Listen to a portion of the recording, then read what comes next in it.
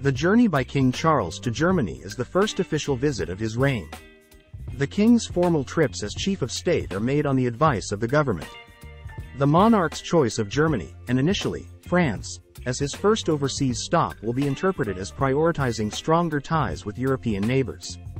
Buckingham Palace announced the state visit earlier this month, saying it would celebrate Britain's connection with Germany, marking our common traditions, culture, and values. Fans have been waiting in line to see the monarch since early this morning. Please like and subscribe to the channel. King Charles and Queen Camilla, the Queen Consort, land in Berlin today, but what are their plans for their first official visit?